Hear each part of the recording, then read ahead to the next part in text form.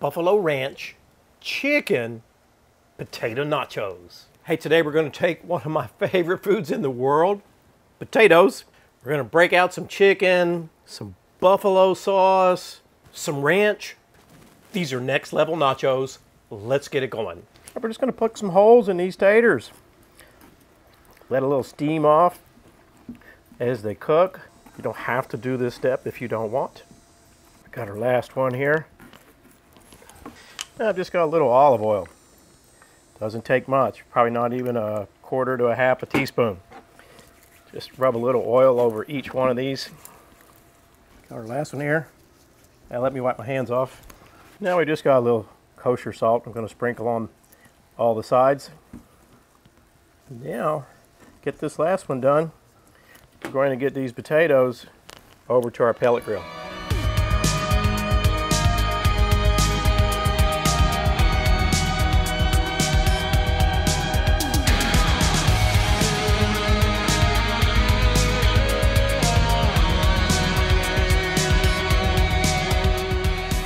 I'm going to cook these guys on a pellet grill today, and the reason is I'm going to use 3 different temperatures, right? And you can dial a pellet grill in really quickly to do that. Now to season these, I've got just laying around this Casa free-range chicken rub. Hey, use any chicken seasoning you want. You don't have chicken seasoning, you can still make this recipe. Use a little salt, pepper, and garlic to taste, garlic powder. Right, just going to season each side of these, and you won't need 3. Two chicken breasts are plenty. Of course, you can use thighs. I'm trying to use up stuff in my fridge. We're just going to get our chicken breast here on the pellet grill. A little space in between them. Let's get our lid down. It's been an hour and 15 minutes total. You know, we put the chicken on 30 minutes into it, so the chicken's been on 45 minutes. Let's give everything a check.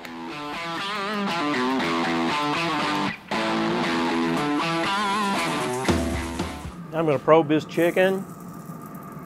Look at that, 165, 167. Chicken's actually a couple degrees overcooked, but I think it'll be all right. Now I'm going to let these potatoes sit here for about 10-15 minutes because they're going to be too hot to handle. And then we'll just let our chicken sit over here and cool down as well. I got 1 package cream cheese. This is a cup of Sweet Baby Ray's buffalo wing sauce. 2 tablespoons apple cider vinegar. Now I'm coming in 1/2 a stick melted butter, about, you guess, 1/4 teaspoon of black pepper, about 1 teaspoon of kosher salt. Here what I've got, diced green hatch chilies. I've drained them off. You can leave this out if you want, but I love them. And we'll come in with, I don't know, maybe 1/2 teaspoon of dried garlic. Here, 1/2 teaspoon of paprika. Now let's set this aside. And now, you want to slice. You could put this in a blender, chop it up, but I am going to make it kind of fine. And I'm just going to chop it. Like I say, you could put this in a blender and shred it if you wanted. And we about got our chicken chopped up, and I used 2 of the 3 chicken breasts. That 3rd one I'll use in my lunch. Now we're going to bring our sauce, that cream cheese, all that goodies back over here. Put our chicken in. And here I've got some freshly grated, 8 ounces each, pepper jack cheese and Colby Jack cheese. So I'm going to put roughly half of those 2 piles, so roughly 4 ounces each. And now we're going to start mixing. We've about got this all mixed in, and you want to leave that cream cheese out for a little bit. It'll make it easier to blend in. We've got a package of ranch. I can't believe I almost forgot that. Now let's get it mixed in. Now let's get back to our potatoes. Our potatoes have cooled down. We just want to get each of these guys cut in half. And now, just want to scoop out the centers, just like you would if you were making potato skins. If you had a little smaller spoon for some of these smaller potatoes, it would be a little easier. I brought out a bigger spoon. As you can see, all the potato is taken out of our skins. Now what I'm going to do is cut them in half, each one in half, and then after we get them cut in half, I'm going to come down like this. We'll do thirds, right? And then these ones that are a little bit bigger, you might cut them in 4 pieces, for example. Got a can with some parchment paper. We're going to put our potato pieces on here. They're just barely going to fit on our pan, but we'll get them on here. And now I'm going to take a little olive oil and drizzle like so, and then we'll come in with the brush and get a little bit better. Just take this brush, take where you drizzle it on there. Look, you could dip your brush in a bowl if that's what you wanted to do. This is going to help crisp these guys up some. And it's also going to allow us to apply some more salt. I've got some kosher salt here, just going to sprinkle on the tops.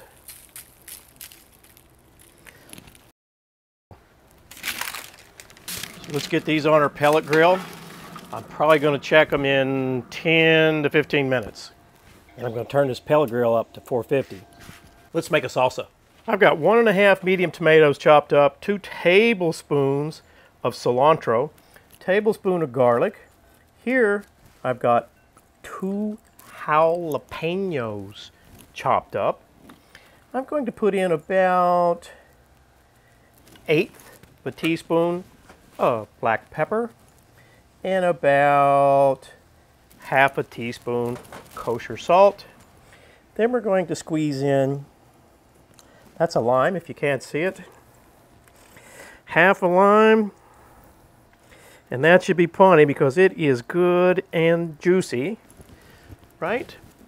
Now let's just mix this up. I must be losing my mind today. I forgot one other thing. I've got a ½ of a red onion, right? Got to have some onion in fresh salsa. Okay.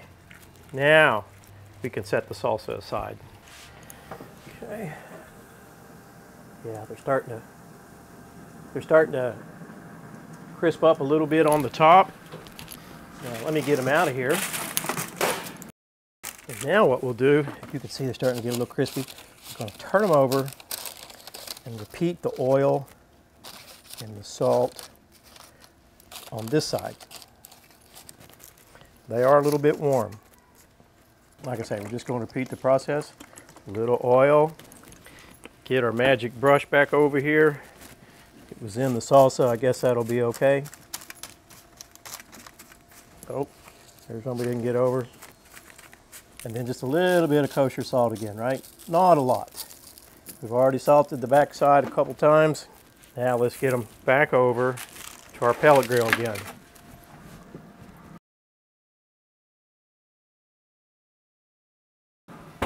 I'm guessing it'll take 10 to 15 minutes more. Let's have a look here.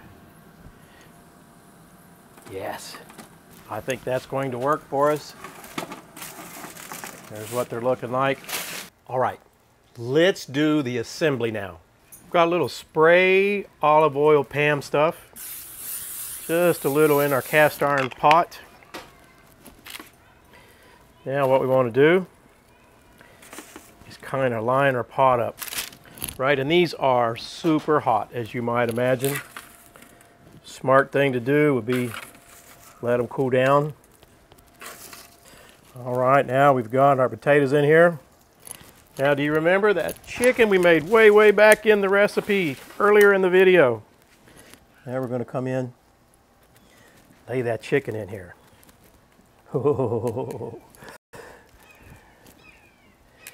Just a layer over the top of our taters. I just know this is going to be so good. And then if you recall earlier, we only used half of that cheese. That was for a reason, as you can see. We're going to come in here with the other half. Oh, lots of good cheese goodness. Back on our grill it goes. Get the lid down.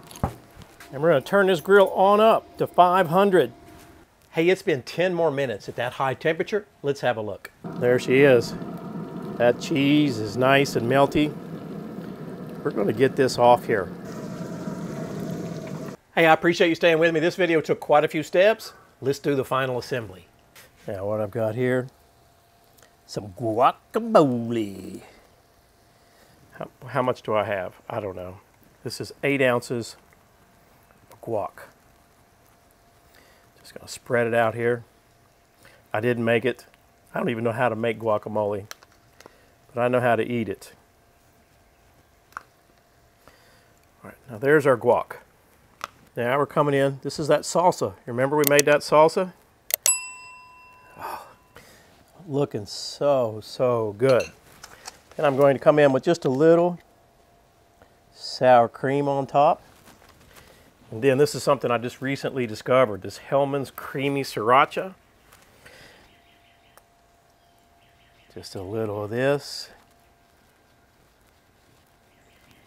To top it off, we've got a little cilantro and a little chopped onion combined.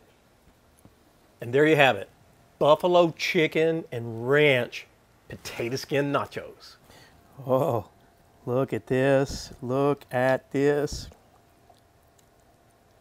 Let's give this a try. Better than nachos. You get that potato with the crispy skin on the bottom, and of course you get all that great salsa. And we got those potatoes just in the right size bites. I don't know, can you see that? I definitely like that potato much better than a traditional corn chip. Hey, if you like this video, I got 2 more dip videos down below.